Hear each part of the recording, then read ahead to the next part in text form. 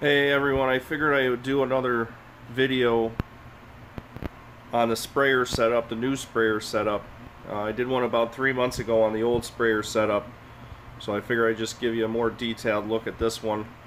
I put the sprayers on top of the box now so that when the roots grow longer, you don't have to worry about the roots blocking the sprayers. So I should just be able to let the roots grow as big as they want to grow, and there should be no blockage of the sprayers from the roots. So what I did was I bought a big pack of grommets. They're 7/16, and they fit perfectly in these little sprayer heads. And then when you screw the sprayer in on the other side, it locks it right in, so that doesn't move at all. So I still went with 10. You can see the sprayers in there. I still went with 10.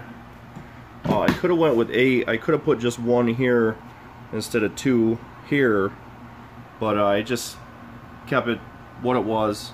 I have plenty enough sprayers, so I figure I just throw all 10 in there. And that's it. Thanks for watching.